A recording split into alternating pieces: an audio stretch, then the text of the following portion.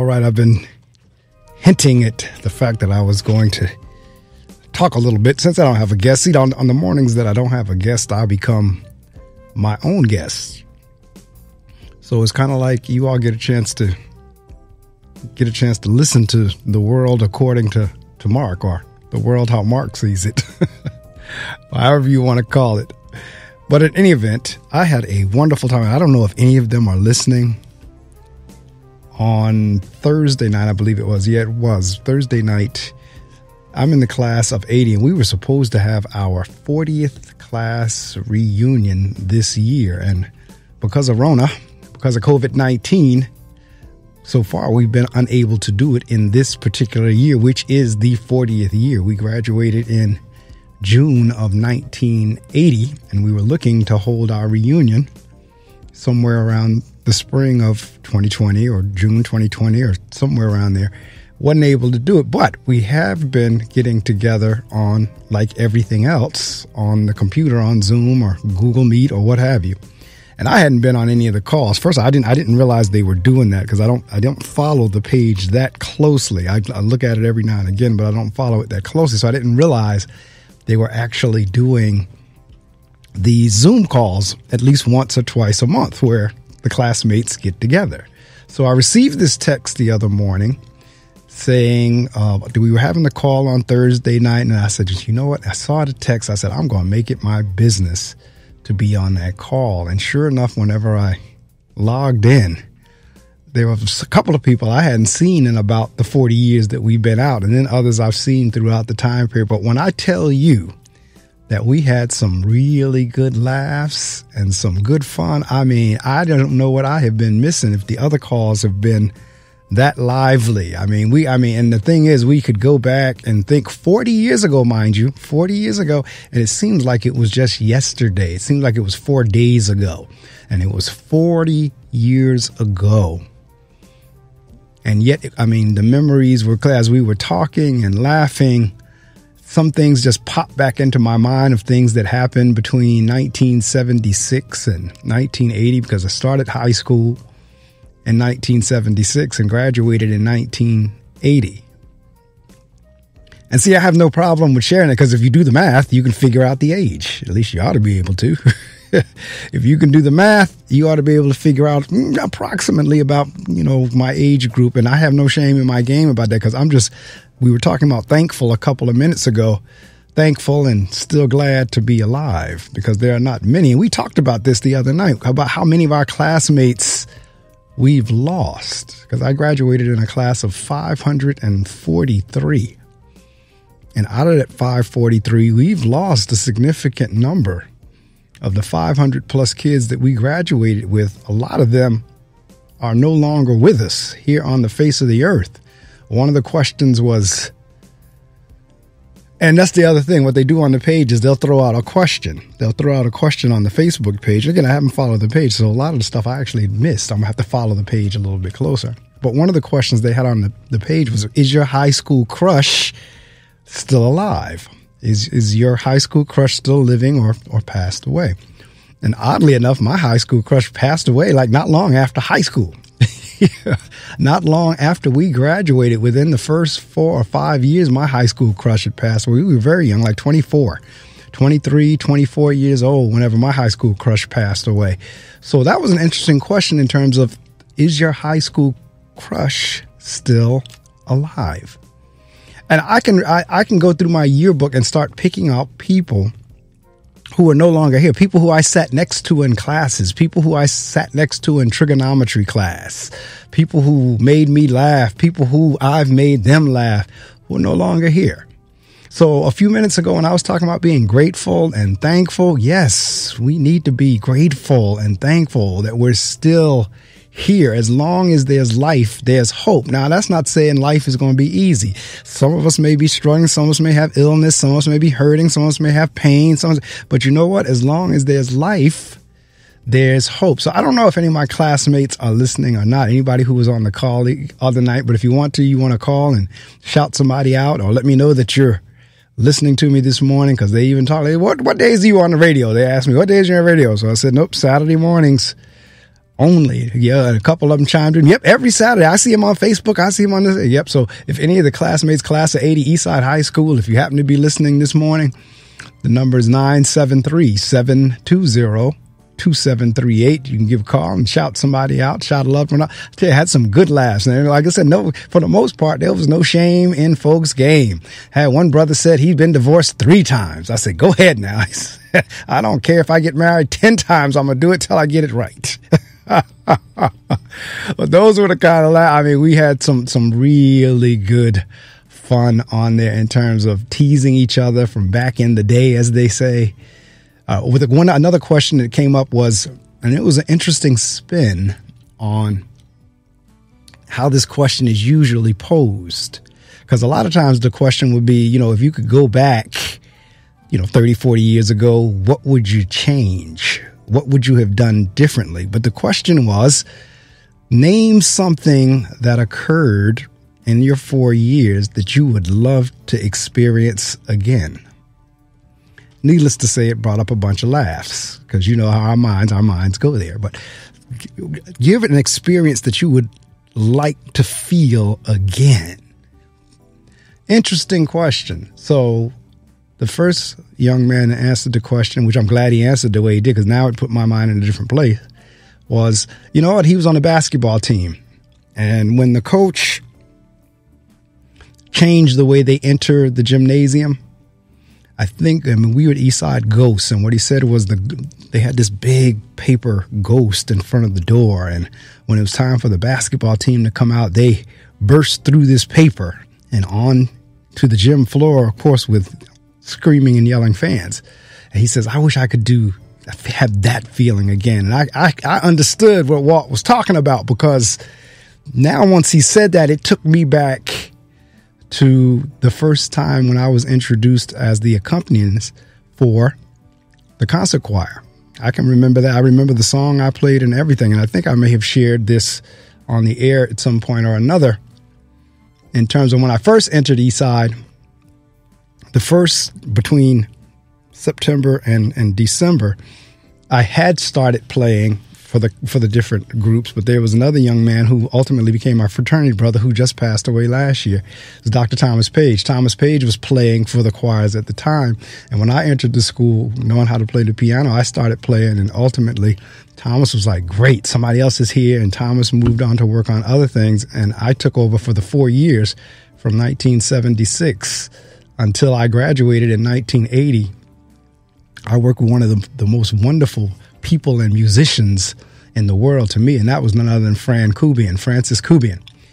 And I became Miss Kubian's accompanist for the concert choir, girls' glee, boys' glee, jazz ensemble, all of the singing groups at Eastside High School at that time.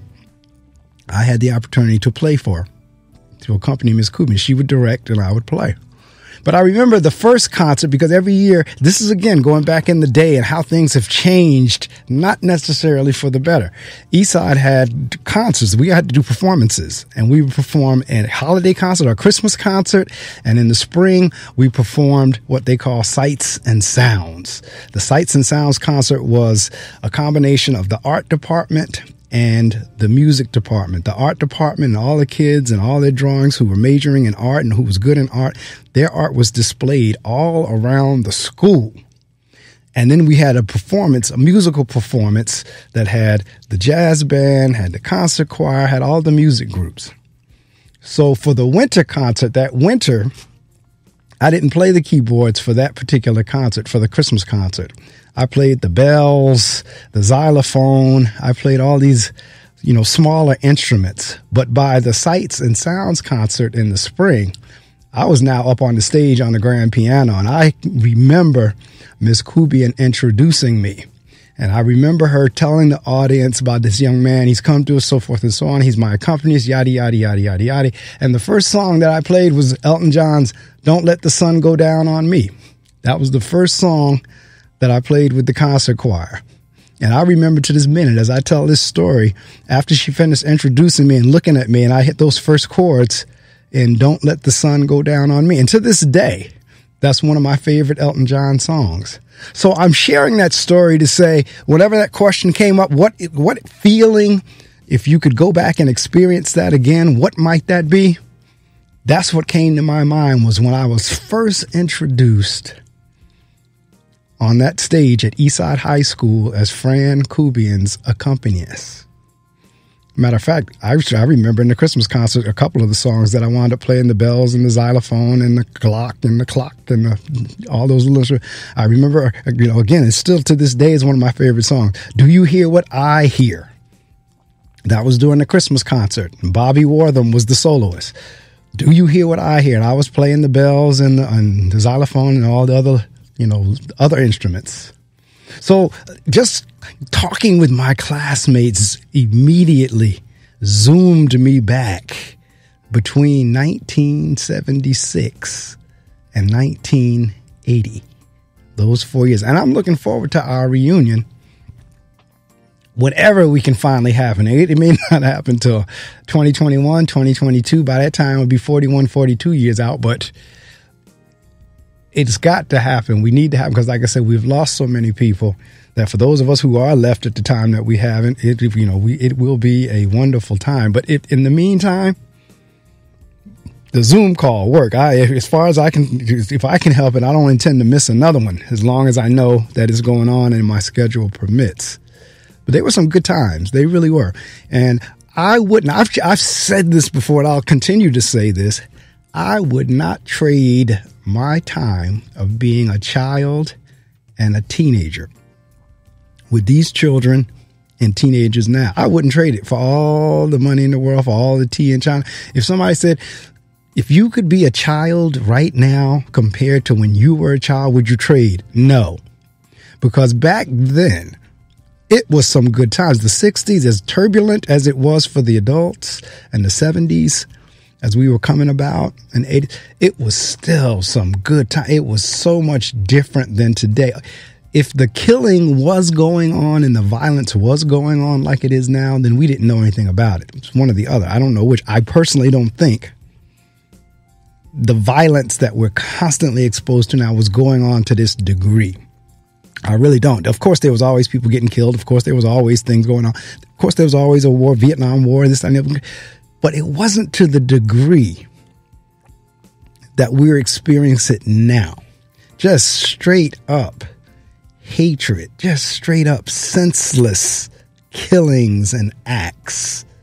Just makes no sense whatsoever. I don't keep up with the local news here. I usually am stuck on the pandemic and listening to the national news and what our so-called president is doing and all that kind of stuff. I kind of keep up with that, but I don't keep up with what's going on right here in the city. And so when I'm talking to folks, like I was talking to my sister last night, she'll start saying, well, did you hear about, there was 2 pregnant young ladies who were shot over the last week. Like, no, I didn't know anything about that. I mean, just straight up. I mean, and this takes me into my whole conversation about Halloween that I was talking about. And then I'll probably be done with this soapbox moment, if you will, a podcast episode, The World According to Mark. As a kid, my sister and I, yes, we did go out for Halloween. We went out trick-or-treating. Matter of fact, I shared with my students yesterday a picture of me and my sister in costume one of our years. I was dressed as a clown and she was dressed as Snow White or a princess or something. I don't know what it was. I have to look at the picture again. But I think I was Bozo the Clown. Fitting. But I was a clown. I don't know if it was Bozo or who, but I had on a clown costume and she had on like a princess costume or a fairy tale costume or something. And we could walk the block. Now, my parents didn't let us go. We didn't go far. That we didn't do. But we walked our neighborhood to people's houses that we knew, people on the block. We would go to the store down at the corner. That was kind of the extent. But even with that, we would come back with a bag full of goodies. The only thing during that time frame that people would say was, just make sure if you got an apple or apples in your bag, make sure you cut it open first before you bite into it. Because the only thing that really was going on kind of along those lines at that time was you might get some prankster or some evil person that might put a razor blade in the apple. So they would say, always cut your apples open before you bit into them, slice them up to make sure a razor blade wasn't put in. But that was about the extent of it. But then as the years went on, it just started getting more and more nefarious. It started getting more and more evil. Folks started putting drugs and lacing the candy. Like the same type of things like that went on with the whole Tylenol thing, that you could potentially get a piece of candy that could kill you right there on the spot. Folks started lacing candy. Folks started doing other things with it. Then when the kids were going out, you had folks that would literally assault them. As the kids are trying to do their little trick-or-treating and going from house to house, whatever, you'd have older folks, grown-ups and teenagers now assaulting them. Or either, of course, every now and again, even when I was a kid, you had a prankster that might run by and try to grab your bag, but I didn't even experience that. But that kind of stuff again, but it just got to the point where now people were getting beat up and assaulted and all kinds of crazy things. So as the kids went on, folks almost stopped going up and down the streets, going from house to house. Because the other thing was sometimes you might get a kid that was on their own that went to a house that got snatched into the house. And again, other nefarious acts going on. So people, we kind of moved on toward people, parents started saying, no, we're no longer going to let our kids walk up and down the street, go from house to house. They started now, taking them to the mall. They take the kids to the mall. They stay with them. They go to the stores. All right. That's where it kind of moved to. And now it's to the point where it's rare, which I'm okay with, because the flip side, the same way I wouldn't want to be someone on the receiving end of anything on Halloween, I wouldn't want to be on the giving end of Halloween. I got to the point over the years where I would just throw like some nickels or quarters or pennies or something in the bag, because what I didn't want, because that's how litigious of a society we've become, I didn't want somebody to say, I got that candy from that house. That's where I got sick off of. So I stopped giving out any kind of food, any kind of anything. If somebody came, they might get $1, they might get a couple quarters, they might get nickels, pennies, whatever. But I wouldn't give anything that someone could turn around and say, I got it from that house. And that's what made me sick. All right. So then, as I got older, I kind of did a little bit of research on Halloween, and it kind of sort of, if you look at the history of it, started out in a positive vein, but again, it got twisted. And so now I don't do anything with Halloween at all, because it has gotten so twisted, and folks take it and they do so many different things that really the day is not about. All right. So that's where I kind of tuned out and turned off from Halloween. I don't do the Halloween thing. I just don't. I'm not into ghosts. I'm not into goblins. I'm not into blood. I'm not into having, the representation that looked like I got stabbed. I'm not into the gore. I'm not into none of that. And so for me, Halloween, it was just like, I don't do Halloween. And that's my reason. Now, for those of you who do Halloween, I ain't mad at you. And I know that's not grammatically correct, but I'm not mad at you. If you do Halloween, that's you, as long as you're not bothering me. But I don't do the gore, the blood, because that's the other thing. Sadly, we have enough of that in reality. That's the other piece. Like what we were kind of doing as art form and fun and play now is reality. We have enough blood and gore and everything else that we don't have to have Halloween. We have it in reality. All right, last thing. I am well steeped in Norman Vincent Peale. I've read many of the Power of Positive Thinking books and all that kind of stuff. As much as I know Norman Vincent Peale, Power of Positive Thinking, I can tell you this, we are not going to be able to positive talk this virus away. We are not going to be able to say it's rounding the corner enough times for it to go away. We are not going to be able to say everything's okay enough times for this to go away. Things are going to have to be put in place. Things are going to have to happen. Folks are going to have to follow guidelines. Folks are going to have to wear the mask and do whatever it is. Stop inviting folks over to the houses. Stop going out to the bars. Stop doing all these things that's helping it to stay here. Because Rona is not rounding the corner. Rona is just going around the block. It's just circling the block. COVID is we're not rounding any corner. It's just circling the block. So we're not going to be able to positive think and positive talk this thing away. It's going to take some actions. It's going to take a plan. It's going to take some folks following directions.